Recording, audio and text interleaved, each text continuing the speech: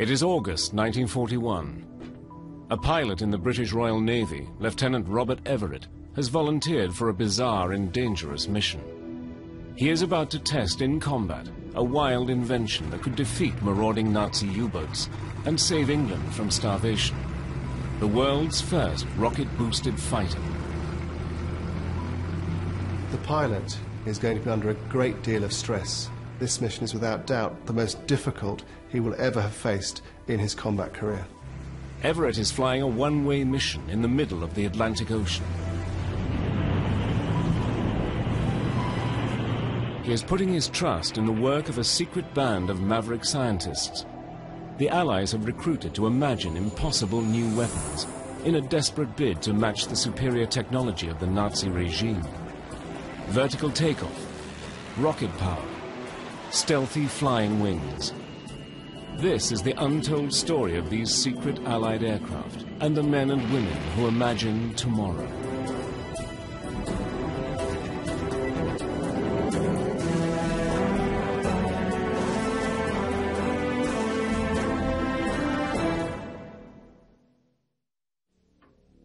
In the summer of 1940, Britain's Prime Minister, Winston Churchill, is confronted with a major crisis. Nazi Germany has unleashed a new secret weapon against convoys bringing food from America to the starving people of Britain. It is the Focke-Wulf Condor, the first military aircraft able to fly within range of the American eastern seaboard. Churchill christens the Condor the scourge of the Atlantic. The Condors wreak destruction on a massive scale. In a matter of months, they sink nearly 1 million tons of Allied shipping. The Condor crews are the elite of the Luftwaffe, mounting their daring bombing attacks at low level. But the Condors have another, even more sinister role. The Condor served two roles for the German Navy. It was a bomber attacking Allied ships, but it also became the eyes and ears of the U-boat fleet, able to spot oncoming convoys and signal their presence to the U-boat commanders. There were areas in the Atlantic where the Allies could provide their merchant convoys with no protection against German reconnaissance and bombing aircraft. That meant in those areas that the Germans could send either long-range bombers or long-range reconnaissance aircraft to spot and to direct the U-boats into those areas, and it was those areas that the U-boats had freedom of movement to attack the convoys. This alliance of Condors and U-boats threatens to bring Britain to her knees. Winston Churchill admits it is his greatest worry. In desperation, Churchill suggests a daring plan. British and American battleships are equipped with steam-powered catapults to launch spotter planes. Could such a catapult device be installed on the decks of merchant ships to launch fighter aircraft? But no existing catapult is powerful enough to launch a heavy fighter like the Hurricane. So Churchill turns for help to a top-secret research unit called the Royal Aircraft Establishment at Farnborough, England. Within only a week, scientists at Farnborough suggest an incredible new way to launch a Hurricane from the deck of a cargo ship. It was decided to use a rocket sledge in order to get the Hurricanes airborne. And if you think about it, it's the only way you're going to get a fully armed and fully fueled Hurricane fighter aircraft airborne off the deck of a merchantman in a very short space. The catapult is powered by a cluster of 13 solid-fuel rockets. It is the biggest slingshot in military history since the time of the Romans. But will it work in combat? Launching the Hurricane from a ship by a rocket-powered catapult is not as easy as you think.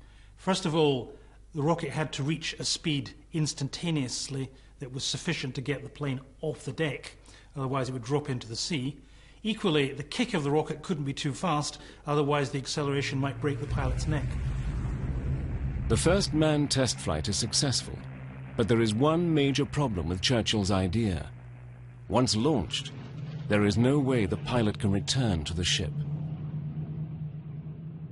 The principal reason for the introduction of the Hurricane was essentially as a stopgap measure. This is a one-way mission and possibly a suicide mission. These Hurricanes will be flown only by volunteers. The first battle between a Hurricat and a Condor comes on August the 3rd, 1941. The pilot of the Hurricat is a former jockey and winner of the Grand National, Robert Everett. This will be the ultimate test of Churchill's idea and the most daunting mission Everett has ever faced. I would feel very anxious, not only just getting airborne off that kind of rocket-powered contraption, but then engaging a very heavily armed bomber, and then knowing that even if you weren't shot down, that you were going to ditch in the sea anyway. That kind of mission profile fills me with anxiety. High in the clouds above the convoy, the patrolling German Condor does not see the rocket fire from Everett's launch. It is taken by surprise, but as Everett presses home his attack, his Hurricat is damaged by gunfire from the Condor. When Everett closed with the Condor, he discovered a problem. The Condor was bristling with defensive armament. It carried 8 machine guns and a heavy cannon, and those soon took a toll of his aircraft. Knowing he is all that lies between the convoy and its destruction, Everett fires the last of his ammunition into the Condor's cockpit. The Nazi bomber goes down in flames, the first to be destroyed by a Hurricat. Now Everett faces his greatest test: survival. In a situation like this, you know that if you make one false move, you're not going to survive. If you don't find the convoy, they're certainly not going to find you. You're 40 or 50 miles away, and you could be anywhere as far as they're concerned, in any direction.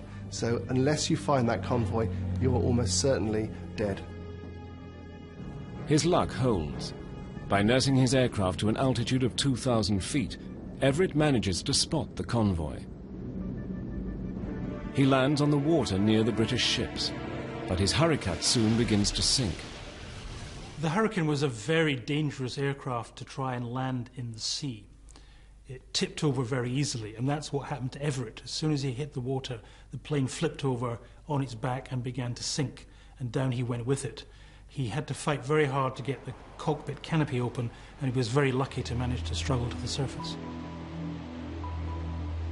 England's King, George VI, awards Everett the Distinguished Service Order for his feat in shooting down the Condor. Everett is killed the following year while on active service. But the Hurricat ships have turned the tide against the Condors. I think the principal success of the Hurricats was the deterrent effect it had on German reconnaissance aircraft, in that after they were intercepted and after the first one was shot down, the Germans were less and less inclined to press home attacks or reconnaissance missions against convoys. Meanwhile, on the other side of the Atlantic, even more bizarre experiments are taking place, some of them literally out of this world.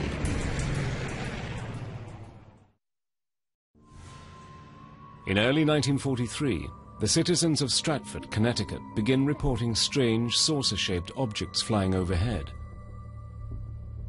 The Flying Saucer is America's first near-vertical takeoff aircraft and the answer to providing ships at sea with fighter cover. It is called the Flying Flapjack. It is the brainchild of a maverick genius, Charles H. Zimmerman.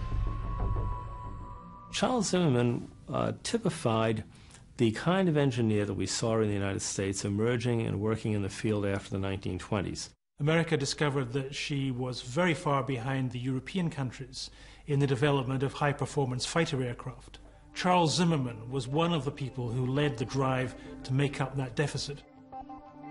In 1933, Zimmerman joined the NACA, the National Advisory Committee for Aeronautics, the predecessor of today's NASA.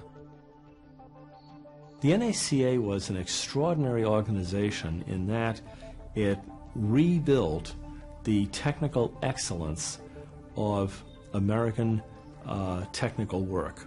The NACA created, for example, a far better understanding of how one should design wings.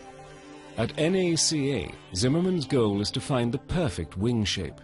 As a result, he will design an aircraft that today is still ahead of its time. He is fascinated by the notion of developing an airplane that has a tremendous speed range, that on one hand would have a very high-end top speed, on the other hand would have a very low-end landing speed. An ordinary aircraft wing has a wide span from root to tip in order to create lift. This is called a high aspect ratio wing.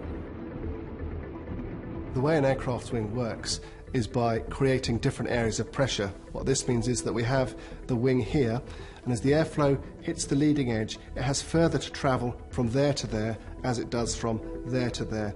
This creates low pressure here and high pressure here.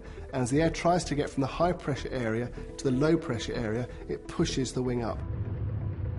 But an ordinary aircraft wing has a great drawback. The wide, high aspect ratio wing creates a drag effect against the airflow, which slows the aircraft down. But Charles Zimmermann had an answer. The idea was, why don't I have a much smaller wing, a much lower aspect ratio wing? Narrower wings create less drag and are better for speed.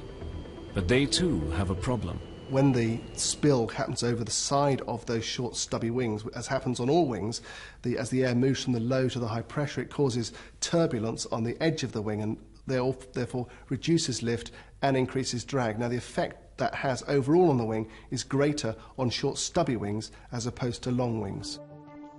To force its way through this turbulence, the aircraft must use up scarce fuel. Charles H. Zimmermann will be the first man to discover a solution to this problem. Zimmermann's solution to the problem is breathtakingly simple. To stop the air from spilling out under the wingtips, he decided to move the engines to the wingtips so that the spinning blades of the propellers push the air back under the wing. With the turbulence problem solved, the narrow wing allows greater speed because of the reduced drag. But the new design has another revolutionary property: vertical takeoff. What he's looking at is something in many ways that's akin to what we would consider the tilt rotor today. His idea basically is to develop what we would call a super STOL, a super short takeoff and landing airplane. Zimmermann discovers that the unique characteristics of the low aspect ratio wing, combined with the wingtip propellers, means the aircraft literally floats off the ground vertically in a stiff breeze. A man-made flying saucer. In 1939, as war clouds gather over Europe and the Pacific, the US Navy orders a prototype fighter based on Zimmermann's revolutionary concept. It is called the V-173. It has a wingspan of only 23 feet, minuscule by today's standards. To save time on the test design, a fixed undercarriage is used. The very tall legs allowed for the best angle at which to ensure immediate takeoff. In order to provide a better view on takeoff, the cockpit is extended under the aircraft, so the pilot can look down as well as up, much like in a helicopter. The V-173 flies for the first time on the 23rd of November 1942, with Vort's chief test pilot, Boone T. Guyton, at the controls. On the very first flight, Boone Guyton had some real problems. The aircraft almost went out of control. But it flew so slowly, he got it back on the ground. There they discovered that the problem wasn't in the design of the aircraft itself. It's simply that the controls had been wired up incorrectly. The V-173, like many experimental airplanes, was an airplane that was not really suited for production itself. It demonstrated the basic concept that Zimmermann was trying to achieve, the fact that you could develop a controllable aircraft that had a reasonable range between low speed and high speed, that had all the attributes of a STOL aircraft. After some adjustments, the V-173, nicknamed the Flying Flapjack, is soon proving it can do all the revolutionary things Zimmermann has predicted. Facing into a 25-mile-per-hour wind, the V-173 literally takes off vertically.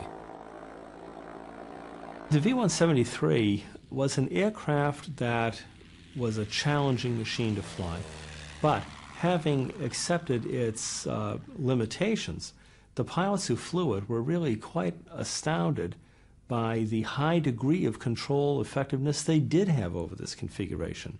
There were occasional accidents during the test flight program. On one occasion, the fuel line of the 173 was blocked, and it came down on Lordship Beach in Connecticut, much to the surprise of the local sunbathers. But the plane flew so slowly, almost like a helicopter, that it came down gently on the sands and was undamaged. Meanwhile, in the Pacific, the United States faces the difficult task of capturing island bases and building airstrips. A vertical takeoff fighter could solve these problems.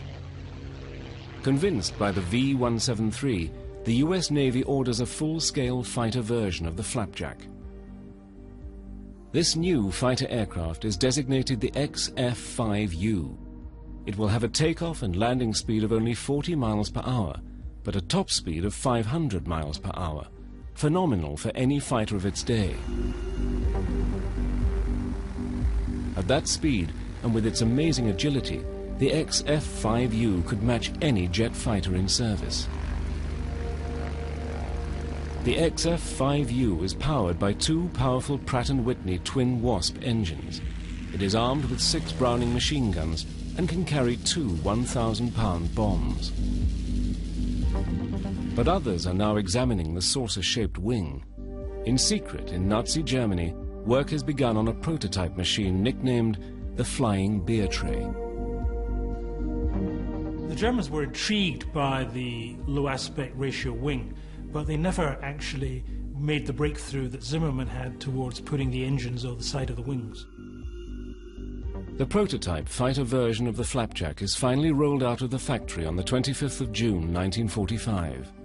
But now a new crisis looms. We were undergoing a radical paradigm shift in aeronautics, and that paradigm shift was from the era of the propeller-driven, piston-powered airplane to the era of the turbojet. The imperative to develop jet engine technology at the end of World War II was very, very strong. Piston engine aircraft design and technology had just about reached the end of the road. In 1946, the XF-5U is finally taken off the secret list. But then the media begins speculating that the unusually shaped XF-5U is a cover for a secret American flying saucer program. This does not endear Zimmermann's Flying Flapjack to the conservative military. By 1947, Zimmermann had solved all the problems and the aircraft was ready for its first flight. And suddenly, the United States Navy cancelled the entire project and ordered the prototype to be scrapped. What is incomprehensible to me is after having gone to all this trouble and investing the sums of money necessary to bring this aircraft to fruition, the aircraft would be willfully destroyed before first flight, because it would have been very, very valuable to the subsequent history of STOL aircraft development and subsequent use and employment of STOL aircraft if we had the data from an aircraft such as the XF-5U-1 to place alongside the data from the V-173. Only in the 1970s did the US military eventually acquire the vertical takeoff combat aircraft Zimmermann had championed during World War II. The British Harrier jump jet was bought by the US Marines as a distant cousin to the Chance Vought Corsairs of the Pacific era. Zimmermann's Flapjack had been sidelined by the arrival of jet power. But how did the US military acquire its first jets?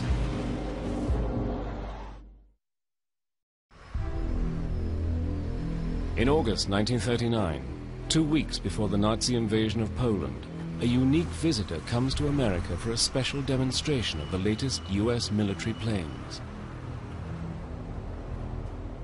He is Ernst Udet, the man in charge of aircraft development for Hitler's new air force, the Luftwaffe. Udet is unimpressed by what he sees of the latest American planes. Secretly, he knows that Nazi Germany has already begun to build a plane that is light years ahead of America's best, the world's first jet fighter, the Heinkel 280. The story of the United States and the jet engine is a story of acute national embarrassment. we had several governmental commissions as late as 1939, indeed after the time period when the first jet airplanes were flying, that actually made pronouncements that the turbojet airplane was an impossibility. Yet some far-sighted engineers were already thinking about jet propulsion, despite official opposition to the idea. Lockheed had a reputation as a company that was willing to undertake bold and innovative design. In the Second World War, Lockheed applied this to the turbojet revolution. Lockheed had, for many, many years, a very unique engineer named Nathan Price. He was one of the paper inventors of jet engines. He became a believer in jet engines. In the time period where Nate was working on the engine, where we were examining it, and everybody that could follow his notes examined it, and we could find nothing wrong with what he was doing. We designed an airplane to go around two of those engines, a fighter. We had never had a supersonic airplane by that time, and we were reasonably sure that this airplane would probably be capable of supersonic speeds. The aircraft, designed by Nathan Price and Willis Hawkins, is America's first attempt at a jet fighter plane. Called the Lockheed Model L-133, it is designed around a canard layout, meaning the control fins to climb and dive are located at the front of the aircraft.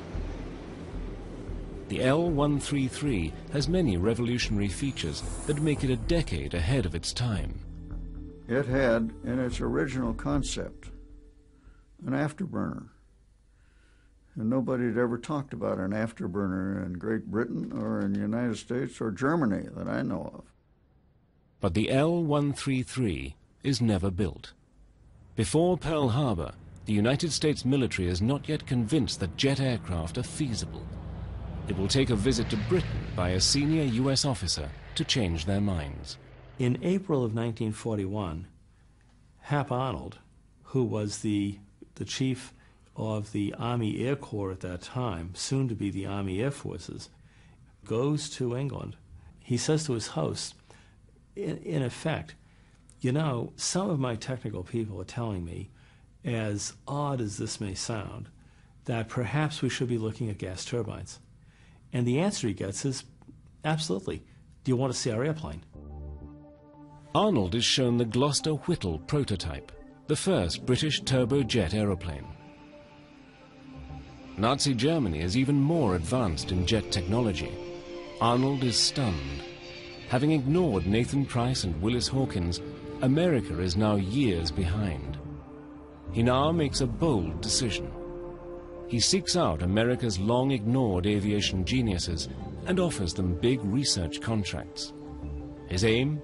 To put America ahead in the new aviation technology. One of the first to take up the challenge is a man named Jack Northrop from Newark, New Jersey. Jack Northrop is an absolutely extraordinary individual. If you looked at the individuals who transformed American aviation in the 1920s and 30s, and you considered all the engineers and all the scientists, you would have to recognize that the designer and industrialist who did the most to make this transformation a reality was Jack Northrop. Like Charles Zimmerman, Northrop believes conventional planes are badly designed. He asks, why fly with a heavy fuselage? Why not simply have a flying wing and save weight and fuel for longer range? Northrop presents Hap Arnold with a design for a flying wing bomber that can fly to Berlin non-stop from the continental United States, a round trip of 6,000 miles.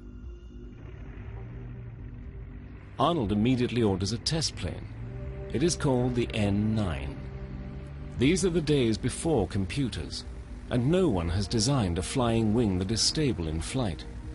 Jack Northrop has the answer. He attaches special slats to the leading edge of the wing. If the plane flips over, the slats deploy automatically to regain balance. Ground testing of the N9 starts on December the 20th, 1942, only a year after Pearl Harbor. The first flight takes place in the Mojave Desert on December the 27th, 1942. Northrop's flying wing is a success. Jack Northrop now approaches Hap Arnold with another bold idea. Why not fit a rocket motor to the N9 and make it into a fighter capable of taking on the new Nazi jets? The first prototypes reveal yet another Northrop innovation. Like the Wright Flyer, the pilot lay on his stomach, controlling this aircraft to give it absolutely minimal frontal profile.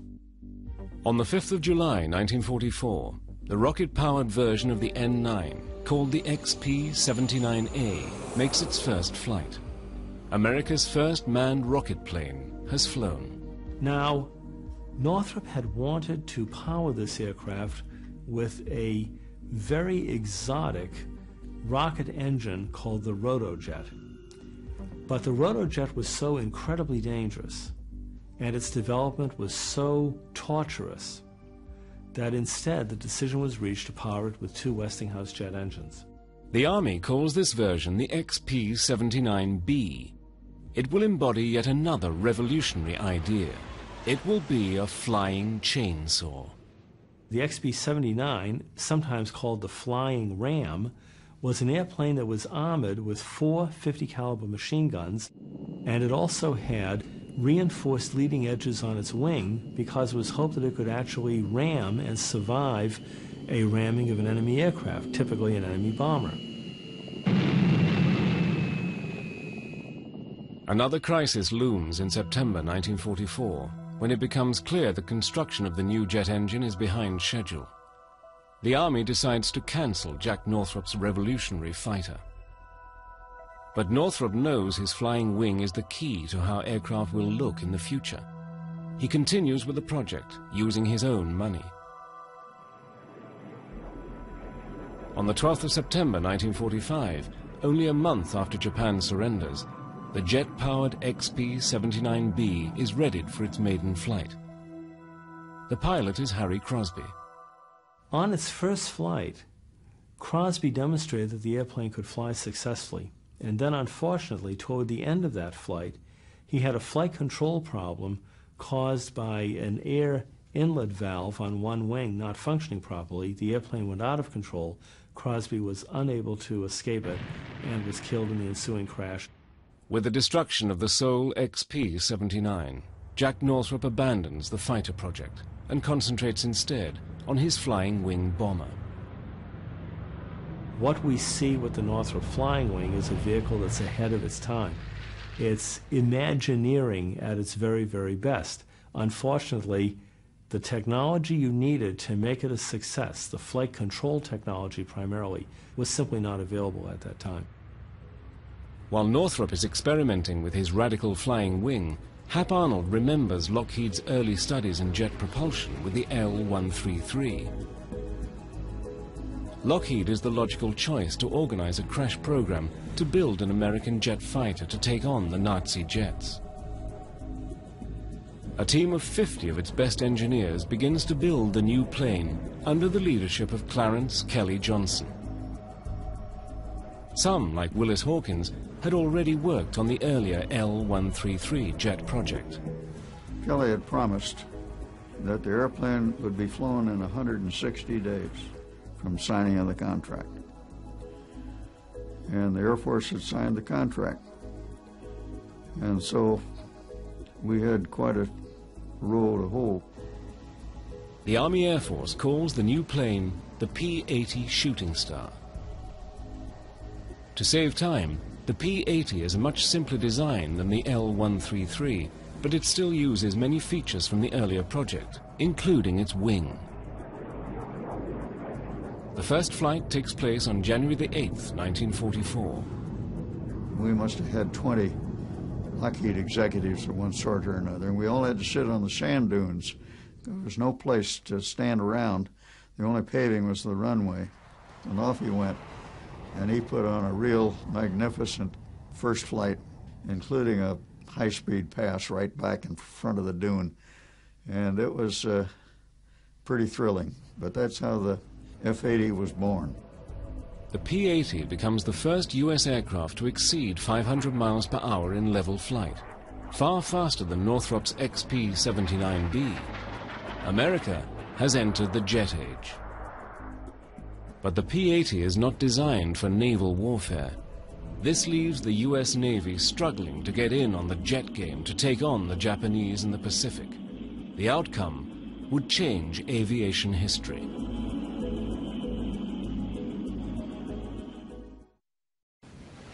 By 1944, Allied naval fighters such as the Corsair had reached the limits of their developmental potential in speed and firepower.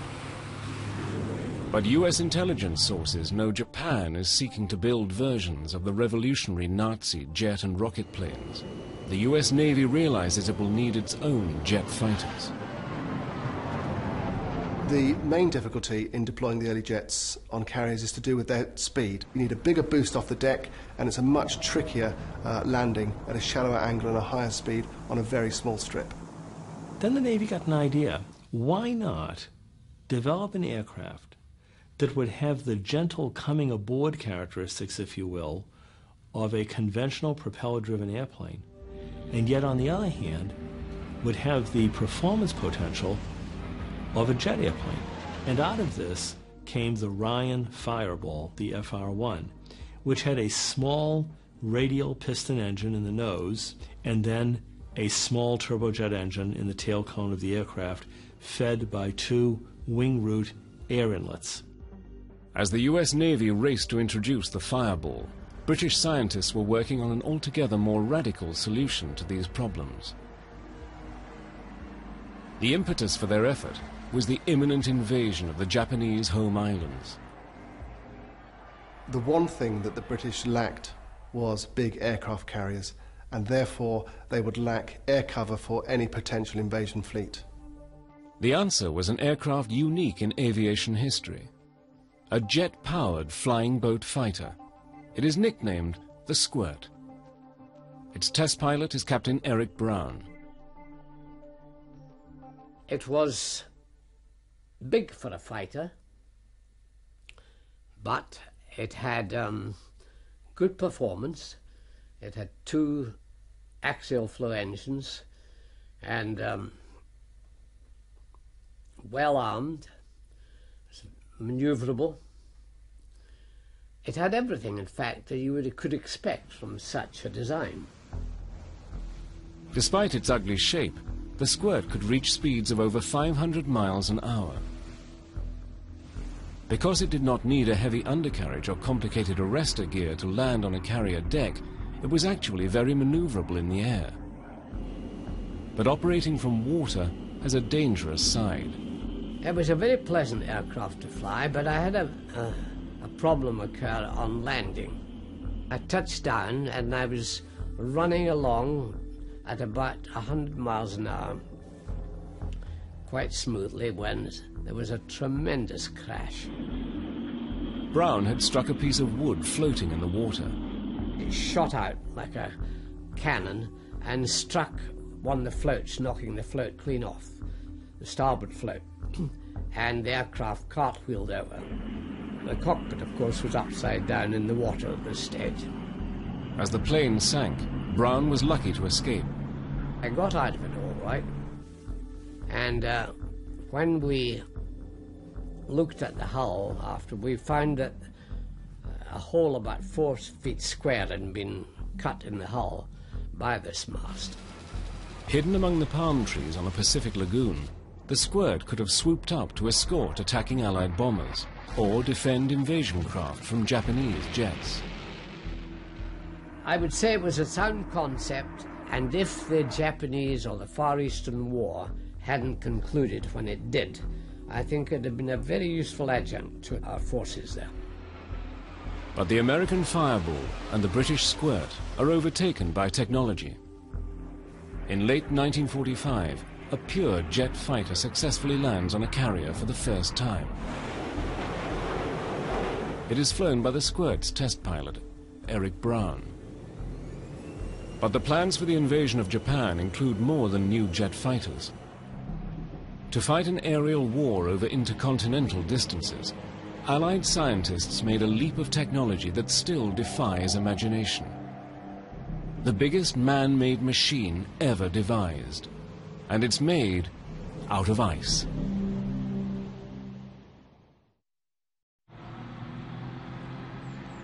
One day in 1942, an unexpected guest pays a visit to Prime Minister Winston Churchill at his official residence in the English countryside. He is Lord Louis Mountbatten, Churchill's Chief of Combined Operations. As it happens, Churchill is in the bath, but that doesn't stop Mountbatten. He goes in and he drops into the water of the bath a block of what looks like ice. Churchill's a bit surprised by this, but he notices the ice is not melting. It's a very special kind of ice. It's called pykrete. Pykrete is essentially ice mixed with wood slurry. The effect the wood slurry has on the ice is it doubles the tensile strength of ice. Pykrete is a super ice, as strong as concrete. Mountbatten's plan is to build giant iceberg aircraft carriers out of this new material. Pykrete was the invention of a very eccentric English scientist by the name of Geoffrey Pike. He had discovered by trial and error that if you mixed ordinary ice water with, of all things, sawdust, it slowed down the rate at which the ice melted. The result was a kind of ice concrete. In the cold waters of the Atlantic or the northern Pacific, a ship made of pykrete could remain on station for years at a time. Mountbatten wanted a fleet of ice carriers to extend Allied air power across the globe. The advantages of a pykrete carrier would be that it provides, in essence, a floating airfield, a whole airfield where you can put squadrons of aircraft. Maintenance levels are low, and the stuff is so dense, they are virtually indestructible. But the pykrete carrier won't simply be an iceberg, which would melt over time. It will be designed to last indefinitely. The design concept was called Habakkuk, or HMS Habakkuk, and this was to be a floating block of ice which was 2,000 feet long and 300 feet wide, constructed out of 40 feet blocks of pykrete. The pykrete aircraft carrier was essentially a giant refrigerator. It was composed of blocks of ice, but through the middle ran pipes, and through these pipes ran coolant. Many times bigger than the Statue of Liberty, Habakkuk would have been the largest floating construction ever built. By comparison, the biggest ship then afloat was the liner Queen Mary, which weighed in at 86,000 tons. The Habakkuk would weigh 2 million tons. After Mountbatten's visit, Churchill writes a memo on the 7th of December 1942. He writes, "The advantages of a floating island or islands, even if only used as refueling depots for aircraft, are dazzling." The memo is stamped in red. Action this day. But American help is needed for the vast industrial undertaking to construct Habakkuk.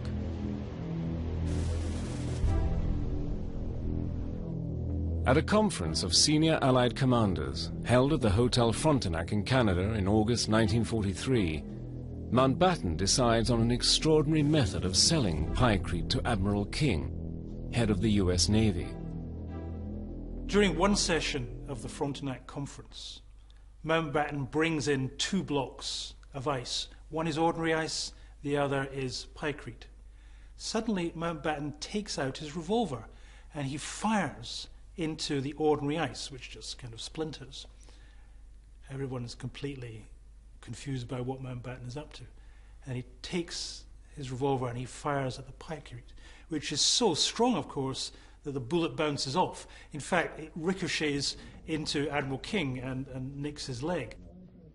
Fortunately, Admiral King is unfazed, and as a result of this unorthodox demonstration, the Americans agree to help build a prototype of Habakkuk. Driving down from the Aleutian Islands, a fleet of Habakkuks could launch both fighters and giant B-29 bombers against Japan. Building the Habakkuk and its sister ships would avoid the need to capture Japanese-held Pacific Islands as land bases for the B-29s. Tens of thousands of Allied lives would be saved in jungle fighting. But the ice ships are never launched. The money and resources needed to build them are diverted to other projects. The project was eventually cancelled for a number of reasons, I think the first of which was because the war was at that stage being won by more conventional methods. A lot of conventional aircraft were coming on stream, and so the tide was turning against Germany and also against Japan. By the time the prototype of the Pykrete aircraft carrier was ready, the war had moved on. America was already building the atomic bomb. It had already started to build large numbers of new aircraft carriers. In effect, time had run out for Pykrete. The day of the maverick inventor was drawing to a close. The need to develop revolutionary new technology was now taking second place to winning the war by less risky methods. America's vast industrial powerhouse was churning out thousands of fine conventional planes every month, and small escort carriers could be mass-produced by the hundred, giving the Allies the vital platform they needed to dominate the seas. But the ice ships, although never launched, have not been forgotten. Since World War II, there have been numerous proposals to build commercial ships or indeed floating islands made out of Pykrete. The latest idea is to build such an island that would house what would be an independent community, free of other governments in the world and free of any kind of taxation. World War II saw the birth of a whole range of radical new technologies. In the frenzy of innovation, not all projects were successful. Some failed through lack of support or resources, some because of technical limitations, and some because they were ideas just too far ahead of their time. Many of these secret Allied aircraft projects didn't make it into combat, but that's not the point. They were the products of great minds willing to think outside the obvious, and that's what creates the spirit of progress. These are individuals that are facing real-world crises and challenges. When you understand what they were trying to do, sometimes these design choices, as flawed or as odd or as weird as they may be, start to make a lot better sense. And it is very surprising sometimes when you see how these return in very dramatic form many years later in much more successful fashion. Charles Zimmermann's original flying flapjack was stillborn, but his dream of vertical takeoff has inspired aircraft designers ever since. When you take a look at the tilt rotor that you see today with the V-22 or the XV-15 that preceded it, these are really the technical heirs of the kind of approach and work that we first saw undertaken by Charlie Zimmermann with the V-173. Another World War II maverick who lived to defy the odds was Jack Northrop. After the war, he tried to build more fantastic planes for the military, including the XB-35 flying wing bomber, originally planned to bomb Berlin. But the military remained skeptical of flying wings that were difficult to control in pre-computer days. After World War II, Northrop built a large flying wing bomber, and this proved very successful. Yet again, though, it was too radical for the military, so it was never put into production. And that cost Northrop a lot of money. As a result, he lost control of his company. But Jack Northrop would have the last laugh.